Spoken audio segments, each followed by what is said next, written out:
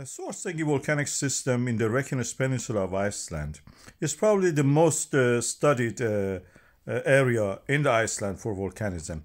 And this is for a reason. We had 9 eruptions there and we are waiting for the 10th.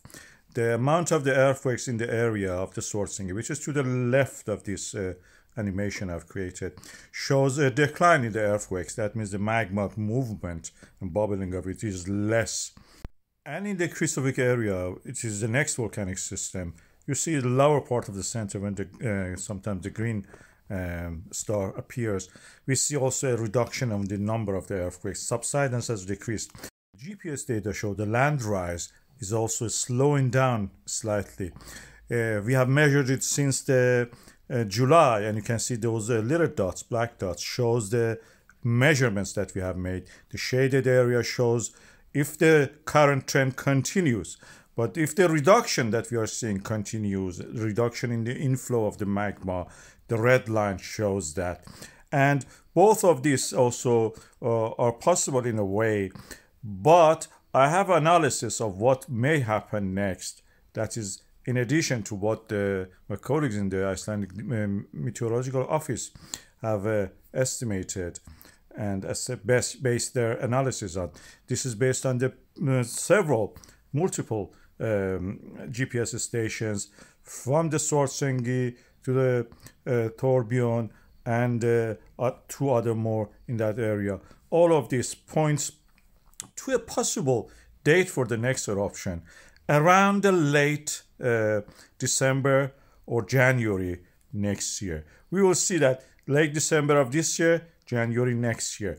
This is the analysis that I have. Based on the level that we reach the eruption, level of the magma accumulation, these are the GPS data, you see that.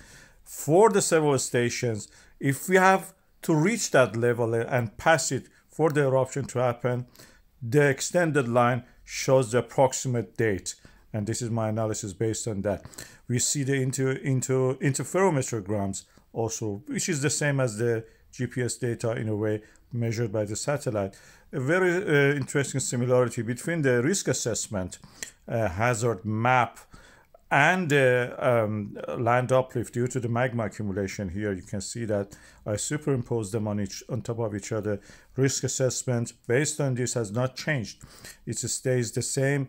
We have a higher risk in the fissure area for the eruption. There is a big uncertainty about the next eruption. So the volume of the magma is up to now 15 million cubic meters. That is 45 megatons of the magma. Basaltic magma density 3 multiplied by 15. There is uncertainty about this, of course.